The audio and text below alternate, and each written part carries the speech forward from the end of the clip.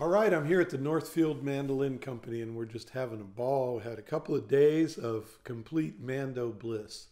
I walked into a room of about 8 or 10 mandolins, all of them fabulous. Many of them very different than each other, but kind of distilling things down after a good year of this wonderful project, working with Adrian and all the guys, and experimenting with different kinds of wood, different kinds of bracing patterns. And in all of that, we've kind of narrowed it down to 2 different styles of mandolins and construction, and arguably good for different styles of music, different ways of playing. The one I'm holding right now is a 2-tone bar, and it's Red Spruce. And that's the mandolin that's really the most like an old Gibson Lloyd Loar.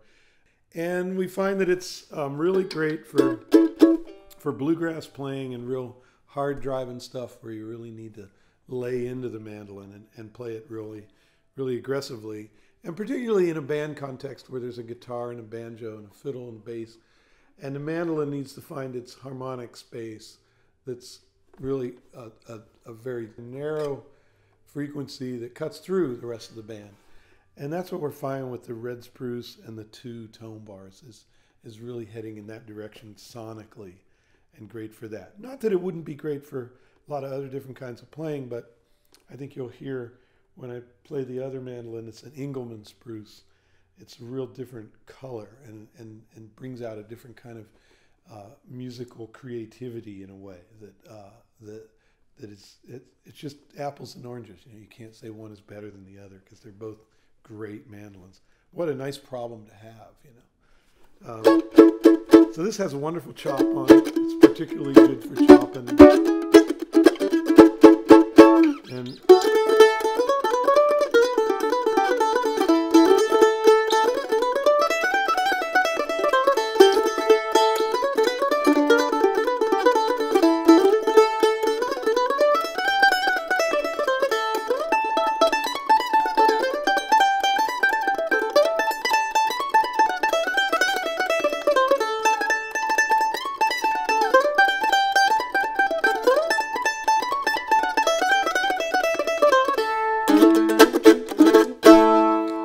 so what we like about this is a kind of muscly quality in the top end, especially.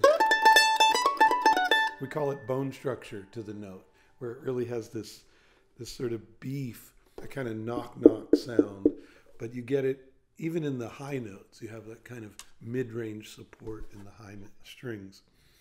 The Engelmann is a completely different animal, as you'll hear.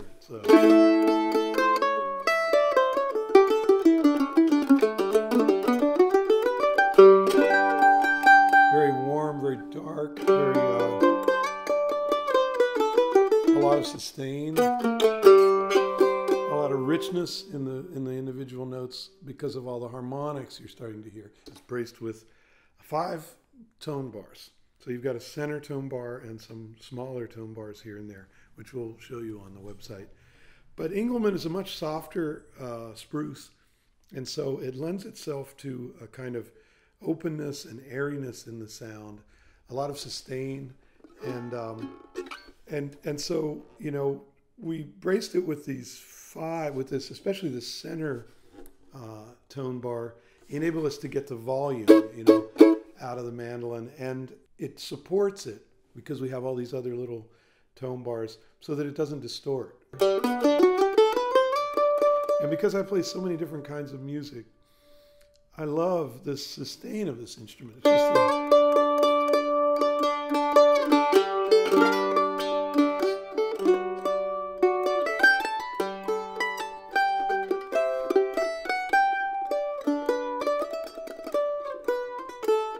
and when you play it really quiet,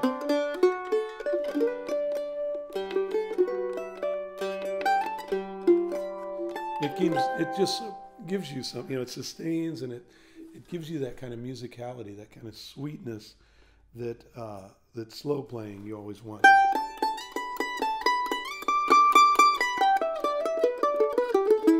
Not that it doesn't have some of that, when it comes to chopping. Here we go. It's holding its own.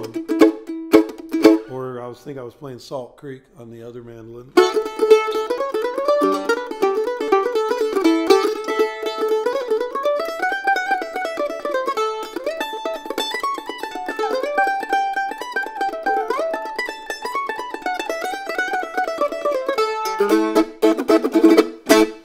It's holding its own just fine through there too. So, you know, I think to appreciate the differences, you would almost have to hear the Red Spruce two-tone bar in a band context with a lot of other instruments and see how that projection works. And then the place where this Engelmann is going to really shine is, say, playing alone, playing a solo mandolin thing, or a duo with just a fiddle, where you really want a lot of richness in the low end, almost the kind of colors that a mandola would have, where you barely touch it and it sustains.